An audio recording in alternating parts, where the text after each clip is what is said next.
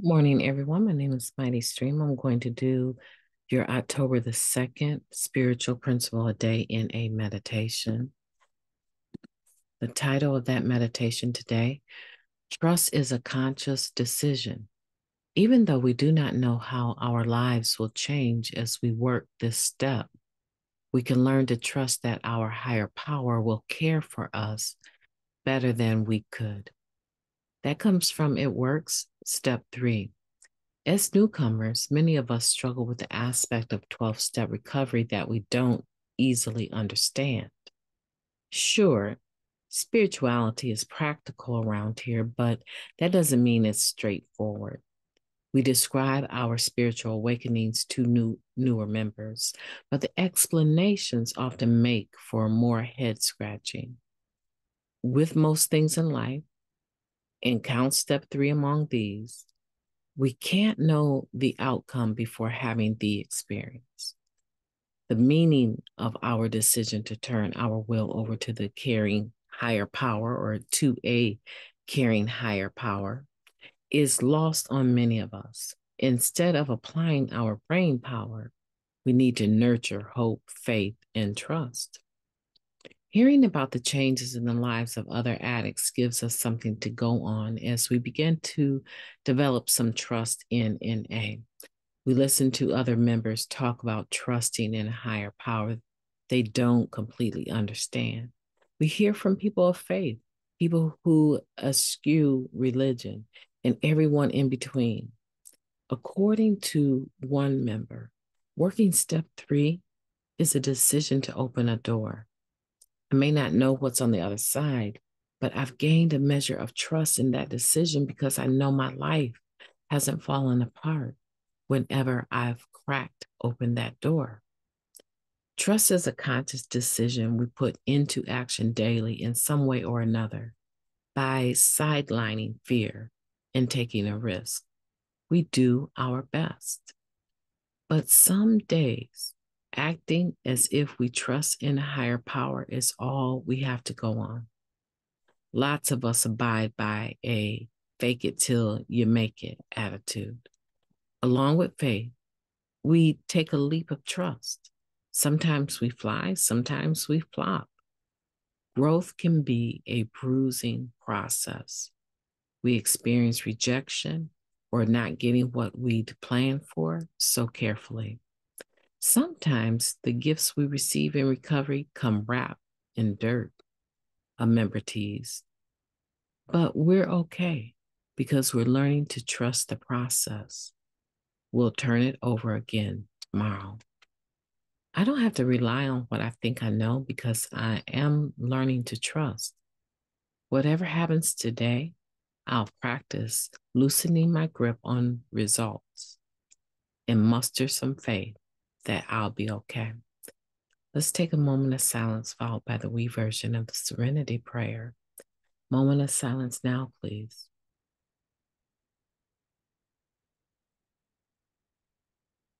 Thank you. God, grant us the serenity to accept the things that we cannot change, the courage to change the things that we can, and the wisdom to know the difference. Just for today, please and thank you. Trust is a conscious decision, right? And it's best friends with trust. Best friends with faith, right? Faith and trust go together. For some reason, faith almost seems less personal than trust. But they're very similar.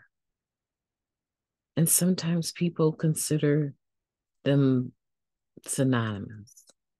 Faith oftentimes is spoken of as though it's a noun, right? It's something to have and to hold, to keep. I have faith, right? Do you have faith? Yes, I have faith. Okay, so what do you have faith in?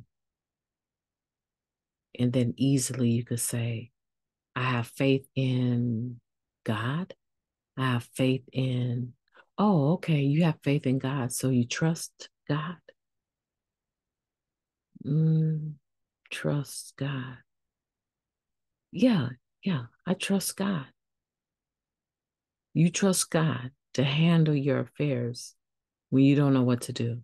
Yes, I do. That's some faith. So they're synonymous, right? They work together. They're like best friends.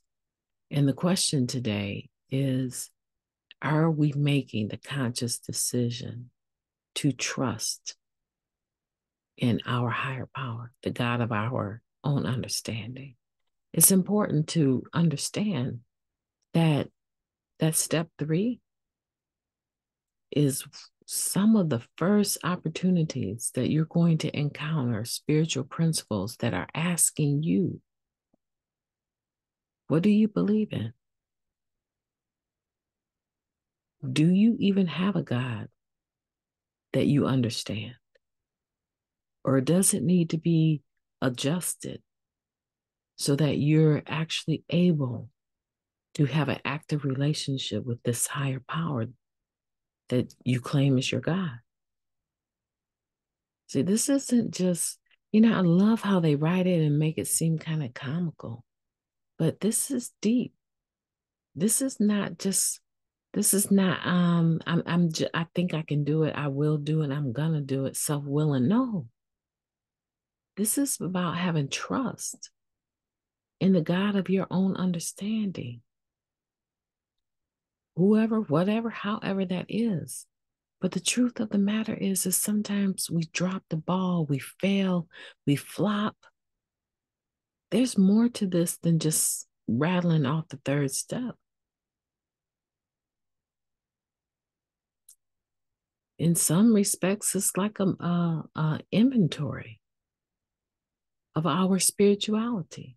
It's a spiritual program and not a religious. That sounds real good until you come from a religious background and you figured out that it didn't work for you, and you need to figure out, if I don't believe in that God anymore or that religion anymore, or I have a resentment,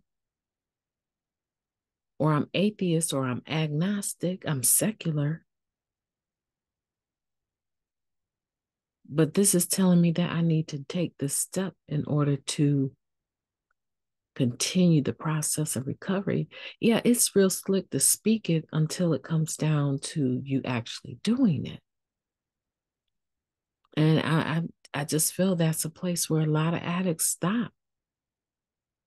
They don't want to have the conversation with themselves, so they darn sure aren't about to have the conversation with a sponsor, which means that I'm getting clean and I'm self-willing staying clean.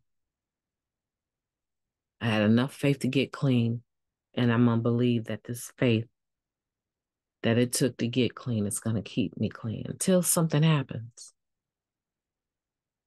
like a divorce, bankruptcy, uh, job loss, loss of a loved one, loss of a child, a parent. And then when the stuff hits the fan, the meetings become our higher power sometimes, a power greater than ourselves, other people. But at the end of the day, that doesn't mean that you still don't have to do your third step. So today, my faith is strong. I have trust, I make a conscious decision to trust in the God of my own understanding, which I don't have to explain to anybody.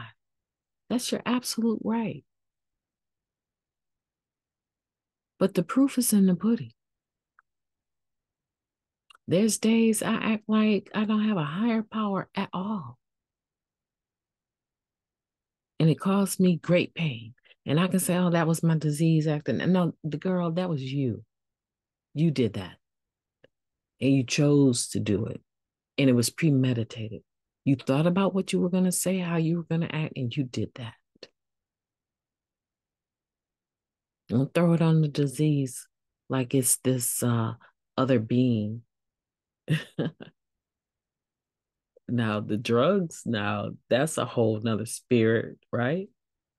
But me, myself, and I, no, I don't get to blame the disease anymore for my behavior because I know too much, right?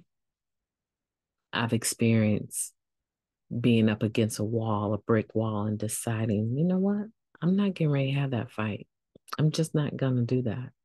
Because in order for me to roll up my sleeves and take on certain situations, it's going to take me completely out of my new character, right? My recovering character. And I just don't, nobody's worth that. It doesn't mean I haven't clowned. I have. But today, I make a conscious decision to trust God. It's a decision. And after I make it, there's action that is visible, usually outwardly. People can see that I've made a decision to trust God. My name is MightyStream. I hope that was helpful for you today. I enjoyed talking about that. Have a beautiful day on purpose. Talk to you tomorrow.